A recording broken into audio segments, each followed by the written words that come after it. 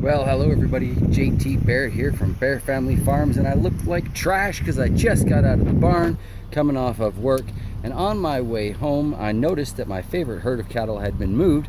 So since I've actually got this happy little phone that I was just sticking my finger in front of the camera of, gonna have to get used to that, I thought I would share with you guys, well, my favorite cattle herd, and more importantly, my favorite cattle management practices on the way to and from the barn, and to the best of my knowledge, anywhere within our rural municipality, because I haven't seen a lot of other cattle being moved in this particular way. So let's try and do this from the other camera.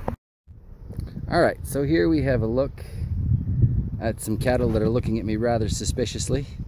They're used to seeing my car fly by. I've been watching this herd for, I would say, well, I've been at the barn for like a year and a half, so. And unlike every other herd that seems to be set it and forget it type livestock management, if you look carefully, you'll notice there is a ribbon of, well, poly ribbon. It's not really a poly wire, it's more like a ribbon. But these cattle are moved every day. And as such, I have watched the quality of their grass improve dramatically as compared to a lot of the other animals that I see, and they're left out and their grass is just getting worse and worse. And yeah, for the most part I don't notice cow pats that have been left for a couple of years here. There is another herd that I drive by in the mornings, and I am quite certain that they use chemical pesticides and such to deal with their animals, because there are cow pats there that have been there the whole time I've been driving past. So if they're 18-month-old cow pies, that kind of says to me that the dung beetle population is not what it should be in that field.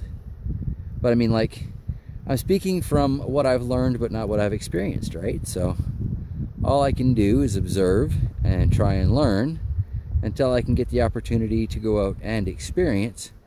But I thought, since I've got this handy dandy little phone now, I would try and get some images of these cattle for you, because these are my happy thought on the way home. One day I'll be leaving the barn to go and move my own cows. Cow-calf pairs, little steers, and just everything that goes along with it. Oh, it's scratching its ear. That is a less than graceful position for that little white calf there. Alright everybody, I am heading home, but I wanted to share these all with you. So I hope you enjoyed the video. I hope I didn't cover up the mic too bad on this thing. And I hope you have a fantastic day. Much love, everybody.